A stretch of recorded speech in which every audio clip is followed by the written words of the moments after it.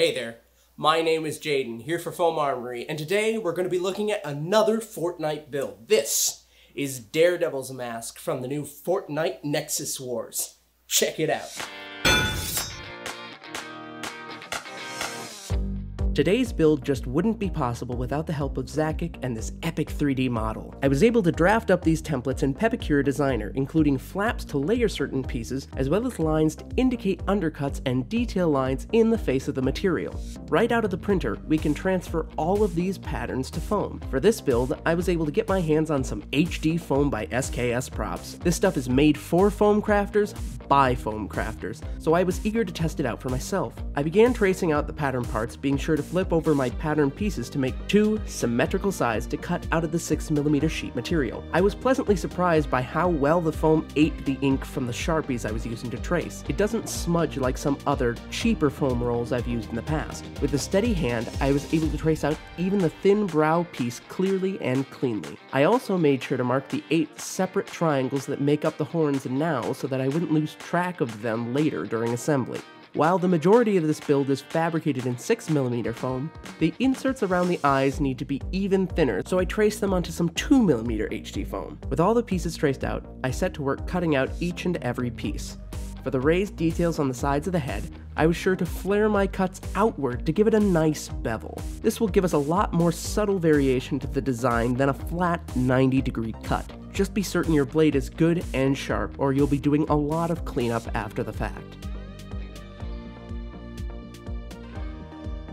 The face of the ear cups was also cut at an angle, but inward to join the outer edge of the ears.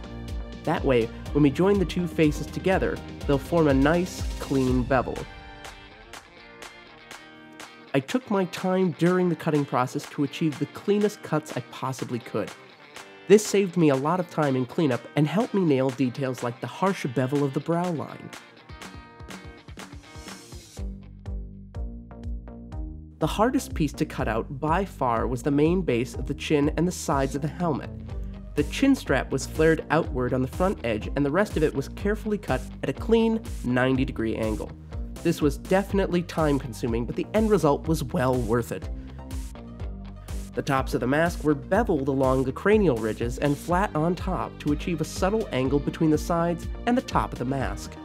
After gently cutting the eye inserts out of the 2mm foam with a fresh blade, all of the horn pieces were cut at a deep angle and set aside. Once everything was traced and cut, the pieces still weren't quite ready for final assembly. Detail lines need to be carved into the top of the mask, and a few undercuts need to be made to several different parts. I used my patterns as a guide to trace those markings to the foam. The ear cups needed a more subtle layer of detail, so I traced out the inner edge of the faces and carefully cut along that line. This left me with an outer piece that I was able to gently bevel with my rotary tool. After dry fitting the pieces together, I was extremely happy with how sharp the effect looked. I was able to reassemble the inner and outer pieces with the help of a little superglue. I like to use Loctite gel control superglue when working with foam. The control is great for small details, and it has a bit more working time since it doesn't immediately soak into the foam. With the faces complete, I added the undercut to the edge of the ear pieces by scoring the foam about halfway through on the inside of the piece. I added similar details to the shape of the chin by cutting out V-grooves on either side of the chin and folding them inward. I also made sure to mark the flaps for layering the detail pieces onto the side of the mask at this point as well. The markings on the top of the mask were made by scoring parallel lines about halfway through the foam with a sharp blade. These lines were then opened up by gently heating the foam to pop them open. Be careful to move the heat around as you do this. You don't want to accidentally burn your foam. As a final touch before assembly, I used a stone bit and my rotary tool on low to knock down the edges on my bevels ever so slightly for a more rounded, cartoon feel. I have affiliate links for all of my tools and materials down below in the description. I brought my contact cement, foam pieces, and heat gun outside for ventilation. After giving my contact cement a quick stir to eliminate any lumps, I took a moment to organize my parts on the table. Then, I set to work gluing the mask together. I find that 2 layers of contact cement makes for a firm, lasting bond without much mess. I began by closing the loops of the eye inserts and attaching the brow to the mask. Note, I am assembling the outer edges of the brow, not the bridge of the nose at this stage. A heat gun helps aid the curing of the glue, especially given how cold it's been getting lately. Enjoy this close-up shot of exactly what the edges you'll be joining should look like. After a second layer of contact cement, you can really put some elbow grease into pressing your seams together as accurately as possible. Don't be afraid to wrench on the pieces if need be. This seam is fairly visible, so take your time. I then touched the edges of the 2mm foam together, and that seam just disappeared, which was super convenient. The center seam at the top of the mask went together evenly as well.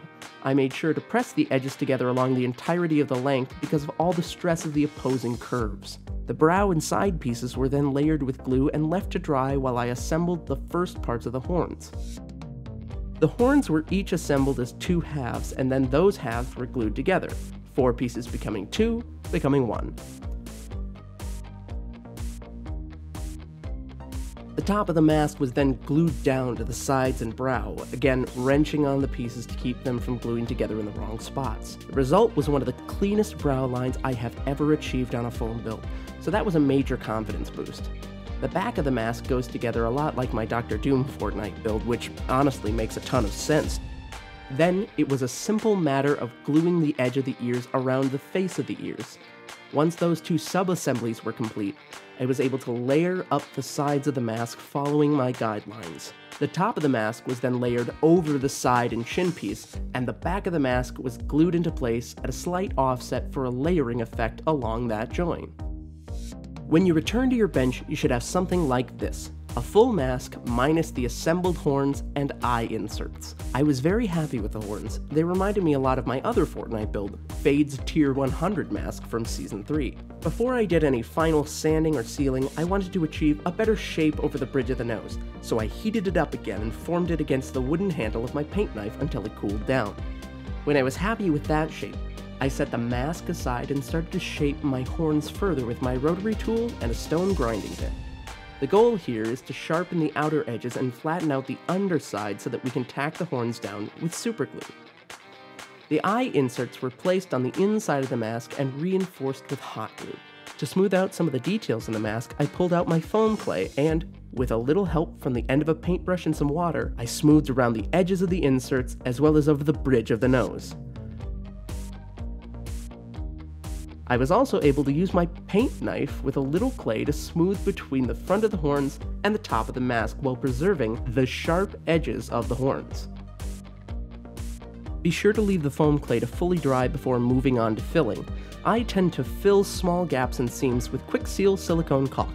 This stuff is super flexible and takes paint extremely well. All you need to do is apply a liberal amount directly to the mask and then smooth it down with a wet finger.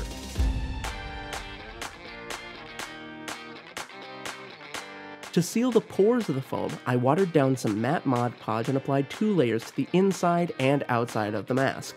Be sure to watch for drips and runs because this stuff has a decent body to it.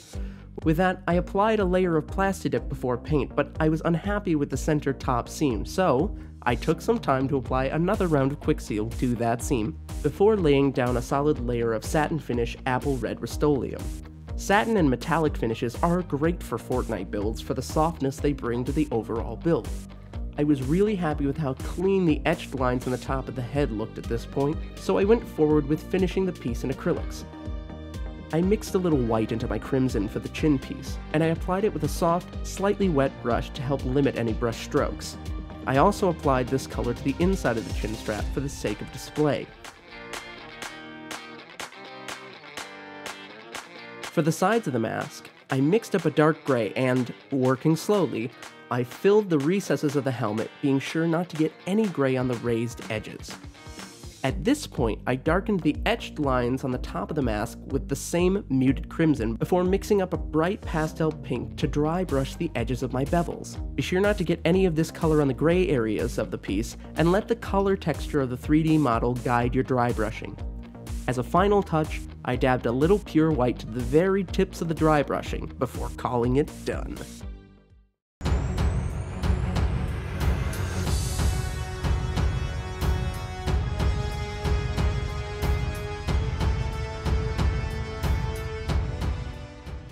So here's the final build. It's super lightweight, it's super easy to wear, and it is in fact made to be the size of a child. It's not a mistake, it's for somebody else. I was actually shocked how easy it is to see out of these two eyepieces. I really thought they were gonna be a little too close, but they actually fit really, really nicely. I had a lot of fun trying out different ways of working with this HD foam.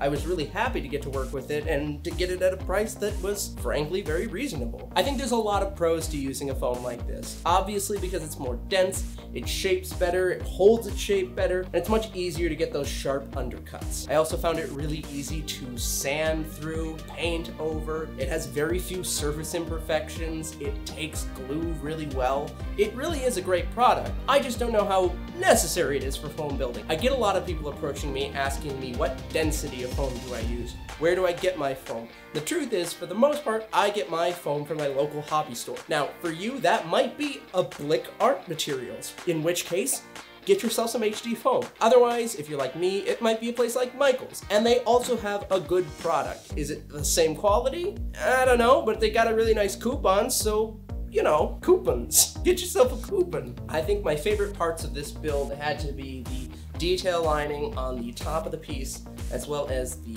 ear cups and the horns. These three areas of detail really pop out and make it very clear what you're looking at, and they draw the eye in really well. Honestly, it looks really good, just top to bottom. If you've got someone in your life who really loves Fortnite, or if you yourself are that someone, I'd give this build a try. Fortnite lends itself to foam in a way that I have not encountered any other franchise, so please, the links to these templates are going to be down below in the description. Try it out for yourself. And if you like these templates, if you want to get them a week earlier, you can become one of my patrons. I want to give a huge shout out to our 4 patrons: Jennifer Zayer, Pan Dulce, Kieran, and Austin of AJ Plays Piano. Thank you all so much. We're going to be doing another patron chosen build, and if you want to get in on that yourself, go ahead and check that out in the link down below in the description. Additionally, if you like what you see, please like the video, subscribe to the channel, it helps us out. And if you want to buy something for yourself, I do have an Etsy. Again, link down below in the description. But for now, I've been Jaden. Thank you all so much for watching. Take care.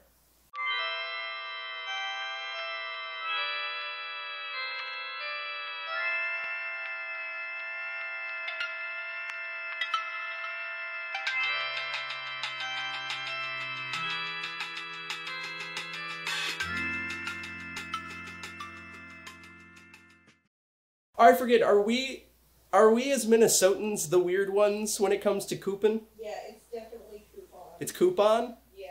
Ah, dang.